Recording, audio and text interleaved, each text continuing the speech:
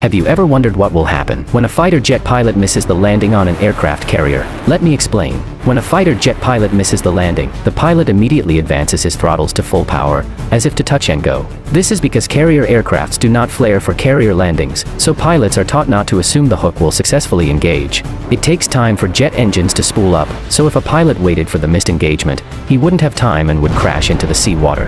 However, after the pilot immediately advances his throttles, they initiate a go-around, gain altitude, and establish a safe distance from the carrier deck. They then communicate with the landing signal officer and await clearance for another subsequent landing attempt.